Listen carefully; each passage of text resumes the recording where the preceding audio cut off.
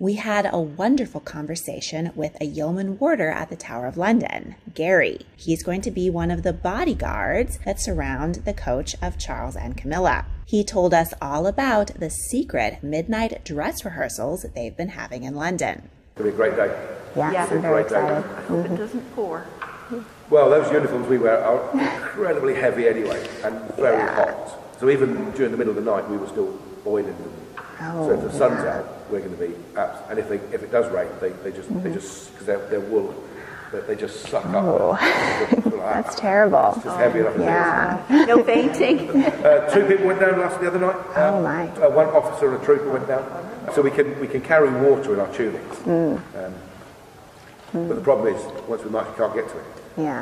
I'm not going to be halfway down the mountain and have a quick drink. You know what I mean? So it'll be kind of on the quiet when we're away somewhere. It's not like a marathon where you go by the Gatorade station.